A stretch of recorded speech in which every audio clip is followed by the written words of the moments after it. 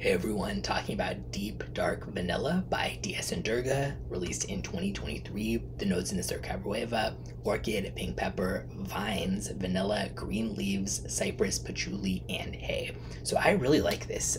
The vanilla here is indeed deep and rich, not like a cloying, synthetic, stereotypical vanilla. And I say that as someone who loves vanilla in all forms. Usually I'll think like even just, a cheap $20 vanilla perfume smells good. So I'm not hating on those kinds. But if you're looking for something that is much more of like a real deep vanilla pod style and less sugary, I think this does a great job at that.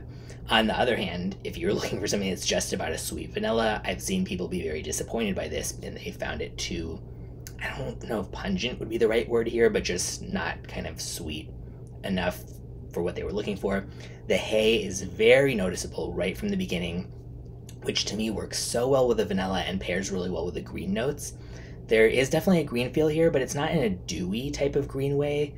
It's more like a dusty, earthy style green, like dry green leaves covered in dusted vanilla is sort of what I pictured, but in an intriguing and nice way. The kind of patchouli here, it's listed as dark patchouli, which I already don't like patchouli, so when I saw that in the notes list before smelling it, I was like, okay, let's get this over with. But this is actually whatever, there's the one kind of patchouli that I can tolerate. I would just describe it smelling dusty somehow, and that's the kind that I get here. And I also get that kind from like Chanel Le Lion and certain other fragrances where they manage to somehow have the patchouli be noticeable, but I don't hate it. So yeah, not saying everybody who hates patchouli is going to be like me and be okay with this kind, but this is a rare use of it that I actually am down with, and I think it works really well here. Yeah, so I really enjoy green vanilla fragrances in general, and I'd love to see them done more. I think there's so much room for them to be done more in terms of either this kind where they're like sort of dry, dark green, but also like the dewy green and vanilla too. But yeah, as for this one, really well balanced. The different notes to me all just kind of add some nuance without taking it in too many different directions or detracting from the focus of the scent.